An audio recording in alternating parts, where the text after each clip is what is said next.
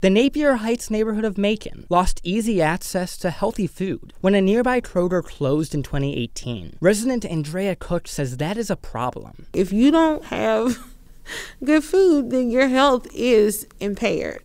So now Cook is trying to help. She's starting a neighborhood food co-op in Napier Heights. A food co-op is a grocery store owned by its customers. In this case, the people in Napier Heights. We really want this to be something that's driven, run, and owned by the people who it will be serving. Anyone in Macon can become a member. They just have to pay a small fee or volunteer at the co-op. But only members from Napier Heights will have voting power.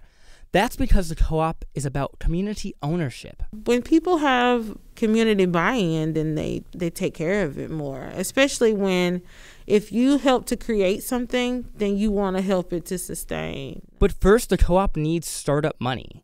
Cook says the co-op is going to be open air when they start off. Right now, they have the funding to purchase a vacant lot, but they are still working on raising $15,000 to get the market open. Eventually, Cook wants the co-op to be able to accept SNAP and EBT benefits. This is because keeping the food affordable is key, because otherwise, we're just creating another barrier. If people can't afford the food, then it doesn't help the community. But Cook hopes that they can open up shop by this fall.